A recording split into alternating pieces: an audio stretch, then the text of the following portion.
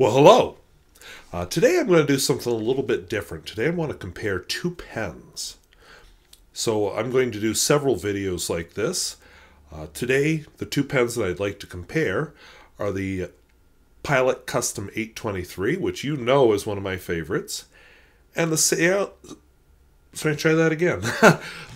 Realo, which is a pen I bought many years ago, and you haven't seen very much. So let's talk about those two pens. Alright, so you won't believe how excited I am to be using my good camcorder instead of my live streaming camera to film this. Wow! So, tonight I want to compare, in this rodeo, the Sailor Realo, which is Sailor's, not cartridge converter, it's Sailor's piston filling pen. I think it's a 1911. You know, just for a quick comparison, this is another 1911. They're more standard one that doesn't have the cartridge converter in it. The blue one is a smaller version. But, oh yeah, this has a 1911 on it. Wow, am I dumb? Or blind or something. Yeah, Sailor 1911. Which I think has to do with when the company was founded. But anywho, just a quick glance. The Pilot is actually a vacuum filler, but you can't see it because it's the smoky gray finish. So I brought along a wing sung. We're not bringing this to compare, I'm just showing you how the mechanism works. So a vacuum filler, you've got sort of a cone-shaped piston down here. You unscrew up here, you pull that puppy up, it makes a seal up here. Then you go pushy push. It's pushing the air out, creating a negative pressure behind it, and boom. The negative pressure up here, compared to the air pressure, causes ink to be forced in here and up into the barrel, usually to about that level. So very cool, very dramatic filling mechanism.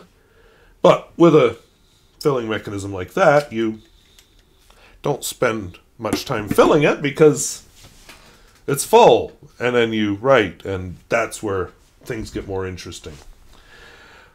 So different brands, but clearly one of these is a copy of the other because they both have the piston turning knob, they both have a round finial. I'm joking, of course. That's a very classic cigar-shaped design. Open them up. I'd say, by the way, the Pilot's just a teeny bit bigger. I don't post. I don't believe in posting. It's against my religion. Ratchatusk, the Norse squirrel god, does not approve of posting. So again, the Sailor Realo is a little bit smaller, but very comparable types of pens. If we look at the nibs, oh boy. Both broad nibs. The Sailor is a 21 karat gold nib. The Pilot, I really can't read it, so we're going to go off screen here for a second while Mr. Blind Squirrel gets his loop out and looks. 14 karat. So the Pilot is a 14 karat gold nib. Oh, and yeah, there it is in my notes. Look at your notes, squirrel. So anyway, 21 karat Sailor nib, 14 karat Pilot nib. I'll talk about the writing experience when I get to it. But I will say that the Sailor nib is a lot stiffer because it's an HB, which means hard broad. The Pilot nib is just a broad. They have not identical, but vaguely similar feeds. And one last thing worth mentioning, if I do a long writing session with the Pilot, I've got to unscrew the blind cap. And the reason I have to unscrew the blind cap is down here. Yes, I know I'm back to the wing sung, but deal with it. This bit forms a seal, which actually makes it very nice for flying, which, you know, as a teacher I do all the time for all my exotic vacations that I take with my extra money. to places like Jamestown and Buffalo, South Dakota. But anyway, it has to be unscrewed. I mean, there's a certain amount of ink in the feed, but then you run out and you just like, oh, gotta unscrew it. Doggone. All right, so just looking at this writing sample, I think you can see, and I'm in a bit of a pickle right now because to get it to autofocus, it's got to be right there, and I got to move one of my lights. Okay. So, anyway, I think you can see that the pilot is a little bit more broad. You get more line variation from the Sailor Realo. What I'm going to try to do is use a little bit of high-tech split-screen technology, and although this is going to create thumps, so hopefully you heard that, I've just moved the microphone onto my desk, so maybe it'll pick up. Let's move it. Hello, I'm Mr. Microphone. I'm going to move it right here so it's right above where I'm writing, so hopefully it'll pick up the sound of the writing. I'll try to be quiet. I'll write with the pilot first, without comment, until the end, and then I'll write with the sailor.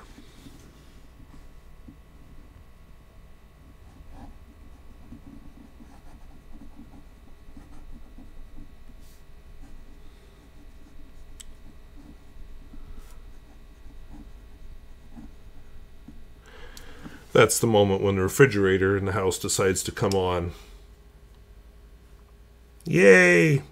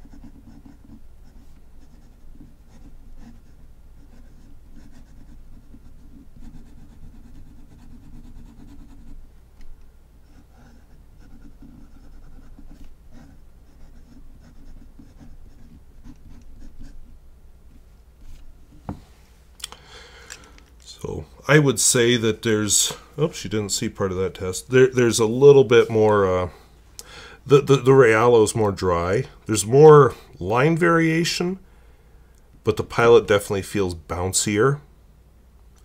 There is shading with the sailor, and this ink shades nicely. So, but I like the shading here a lot more, and I've used this with a lot more inks because I've used it a lot more. So there you go. Finally, we will do here the world-famous Peer Gustafson test. Again, without comment, I'll just do it.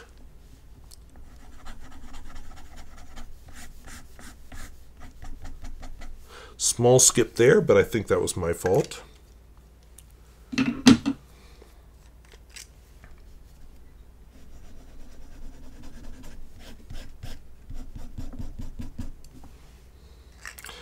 And so when I'm rushing, the sailor definitely seems to be a lot more fine. So I feel the feedback more, but it's not a scratchy kind of feedback. It's more of a draggy type of feedback, like I'm being held back. I just don't like the feel of this nib as well as I like this one. So you've seen the Pilot Custom 823 and the Sailor Realo. I tried really hard to make sure I used the broad nib on both to make as comparable as possible. No, I did not use the same ink, but hey, that Fuyu CO gun is run out, so I can't unless I want to buy more ink, and I'm trying to decrease the inks in my collection, so there you go. But I think you can see several things. I like... Okay, let's just put it out there. Which pen do you see me use more often? When is the last time I used that Sailor Realo? Long time.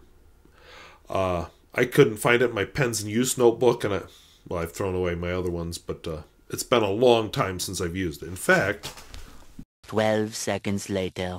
So last time I had the Sailor Realo inked up was for pens in use on July 31st, 2020. So, let's see, before that, October 4th, 2019. Then, yeah, so I had a stretch of it right there in 2019. March 2019. July 2017. And, I can't actually find my original review of the thing. Let's just check title. Because I didn't used to take... I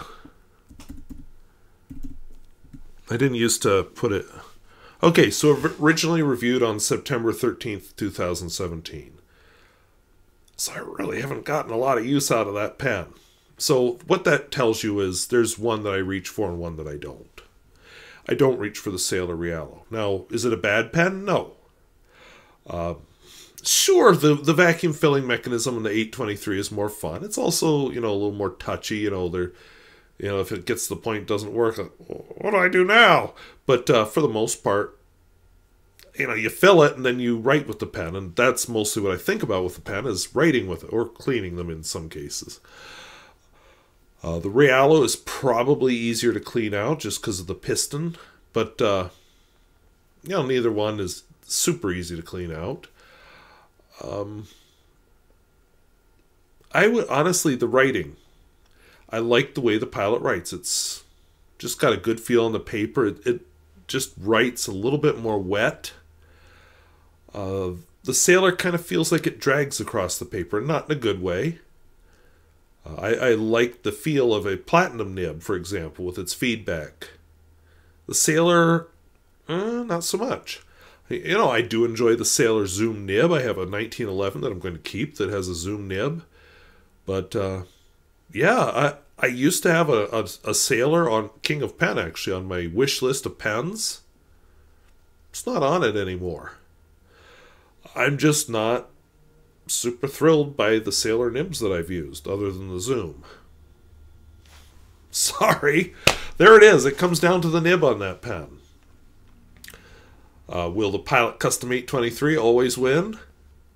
I'm kind of curious to see what I think when I put that next to, say, the Aurora 88. But if I was doing a bracket, which I am not, this is not a bracket thing, yeah, Sailor Realo's off the list, which might be why the Sailor Realo is one of my pens that I'm going to put up for sale when I get that organized. Don't know what I'm going to charge for it, but it's going up for sale. So, anyway, I hope that was interesting and useful. Next week, I'm going to compare the Pilot Custom 823 to the Pelikan M800, so two 800 pens. I'm kind of excited to do that. There are several videos out there that have done that, which after I film mine, I will probably watch them. I couldn't find any videos comparing the Realo to the Pilot Custom 823, so maybe I'm first. That would be exciting. But anyway, expect a few more of these. I did the math on it. With the pens I have, there's 24 combinations, but we're not going to do them all because, seriously, compare the Wingsung 699 to the Sailor Realo. Woo! No, we're not going to do that. Sailor Realo wins. Oh, Pilot Custom 823 wins. Oh, Pelikan M800 wins. Yeah, not going to do that. So that eliminates some of the possibles. But anyway, look forward to this as an occasional series, especially right now as I'm trying to catch up on getting some first impressions or reviews or revisits filmed. And hey, the good news is, as you saw tonight, the camcorder is back in action. It only cost me $35. Rather than send it to Canon for repair, I thought, can I buy a charger for the battery? Sure, I'm not charging it through the camcorder anymore, but I'm not replacing parts on a camcorder. I am just buying a charger. And it worked. So, hey, proof is in the pudding. So, anyway, I want to thank you for watching. And let us know down in the comments. I have on my, not my chat, what's it called? Community tab. I've got a post talking about the 7 pens. So suggest what combinations you want to see. You know, the ones that are getting more votes are the ones I'm more likely to do. So anyway, thank you for watching. Talk to you later. Bye-bye.